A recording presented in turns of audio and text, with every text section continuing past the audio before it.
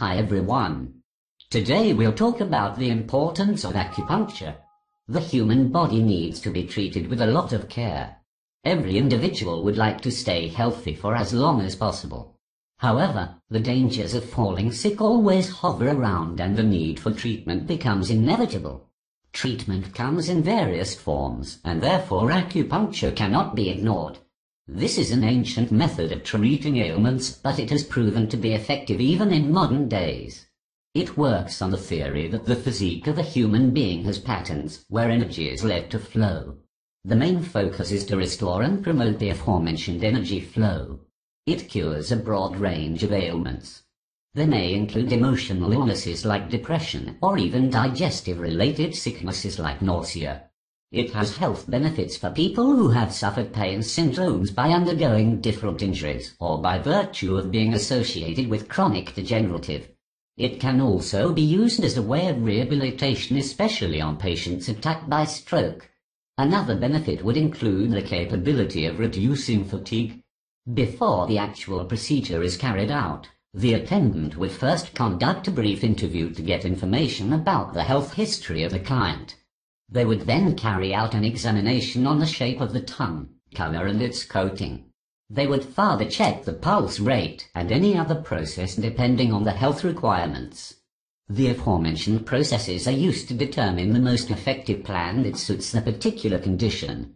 The patient is then laid on a flat surface and acupoints are stimulated on certain parts of the anatomy. Needles are then gently placed on these parts and no sense of discomfort is felt whatsoever.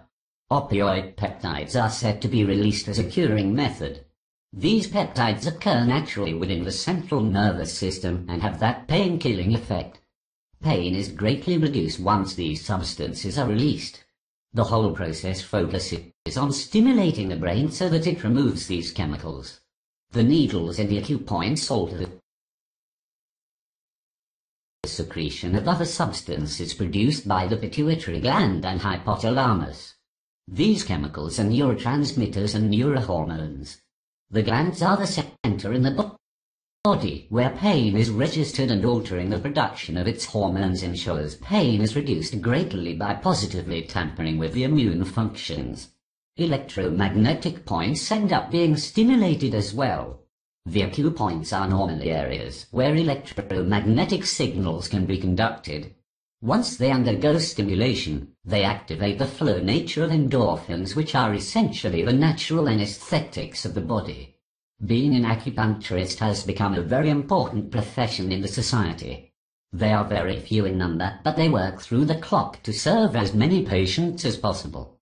They can be found in large hospitals, while some own medical centers of their own.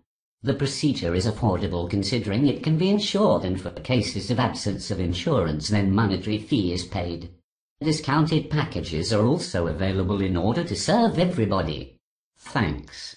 Share and subscribe at Fem Magazine for more videos, more tips.